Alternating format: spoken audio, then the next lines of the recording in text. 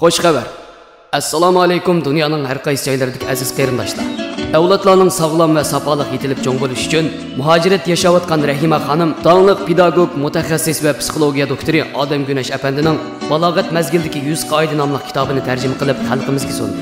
Bu kitob بالاغەت mezgildagi qiz o'g'illarning har xil psixik o'zgarishlari, o'zini tutolmay tizli safra bo'lib ochiqlanib kelishining sabablari, ba'zi bolalarning ziyoda jimg'ur bo'lib qolishi yoki qiz o'g'illarning burunli muhabbatli yo'liga kirib qolishining sabablari, internet, televizorlardan qandaq ta'sirlarni qabul qilish va uni qandaq kontrol qilish, ota-onalarning ular bilan bo'lgan muomalada qandaq bo'lish va qandaq bir taraf qilish usullarini o'zida mujassamlashtirgan kitobdir.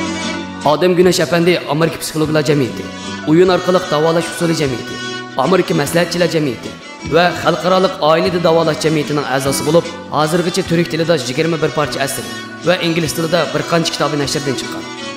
Avlodingizga ko'ngil bo'ling. Avlod demak millatning kelgusi demak. Kitob ilm xazinasidir.